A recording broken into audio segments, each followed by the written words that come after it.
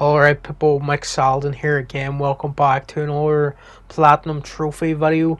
Today this is just my Platinum Trophy journey for Signalis.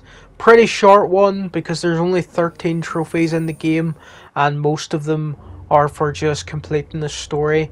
But I wanted to do this quick video on it anyway because I really wanted to recommend this game to all the Silent Hill fans out there who have been desperate for a new Silent Hill game.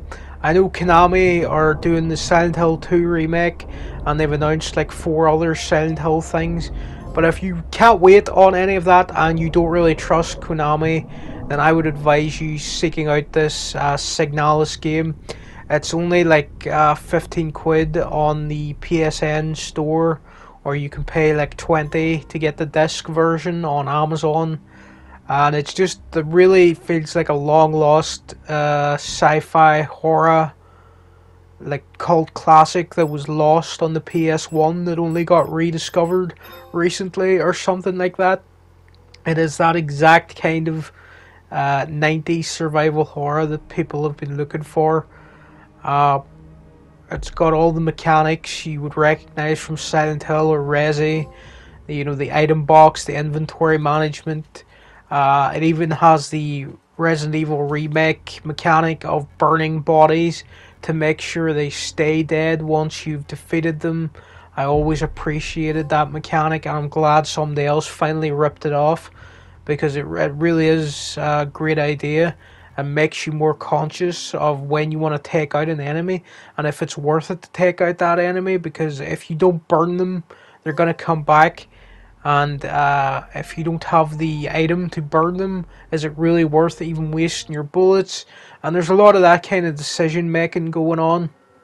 The story is also really interesting, really cryptic. There's a lot of notes and hidden details to piece together. It's gonna be a long time before I've fully worked out what happened in this game, and I'm looking forward to diving into like a lot of lore videos and stuff like that.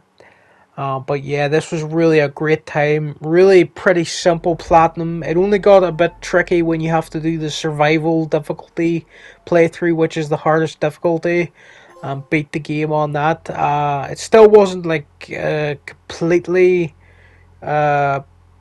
crushing difficulty or anything like that, but it was pretty tricky compared to the normal playthrough I did. And yeah, Signalis, if you love PS1 horror games and survival horror and that old school style of game, this is the exact game you're looking for. But you do have to remember it is going to look and feel exactly like a PS1 game, so just be ready for that. Alright people, thanks for watching, and I'll see you again with another video.